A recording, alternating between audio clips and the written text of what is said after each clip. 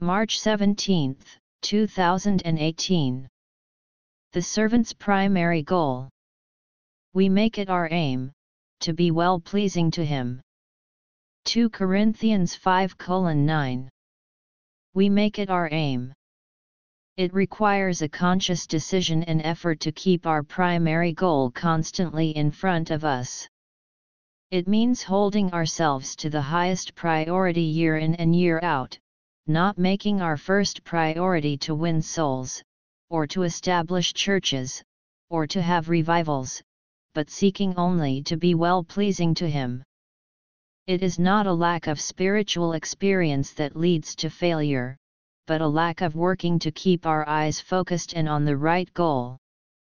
At least once a week examine yourself before God to see if your life is measuring up to the standard He has for you.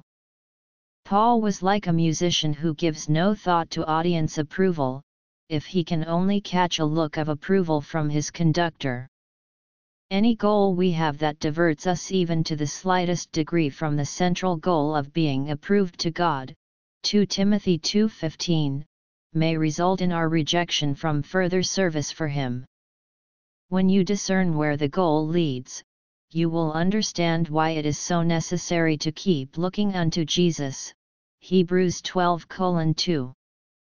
Paul spoke of the importance of controlling his own body so that it would not take him in the wrong direction. He said, "I discipline my body and bring it into subjection, lest I myself should become disqualified." 1 Corinthians 9:27. I must learn to relate everything to the primary goal, maintaining it without interruption. My worth to God publicly is measured by what I really am in my private life.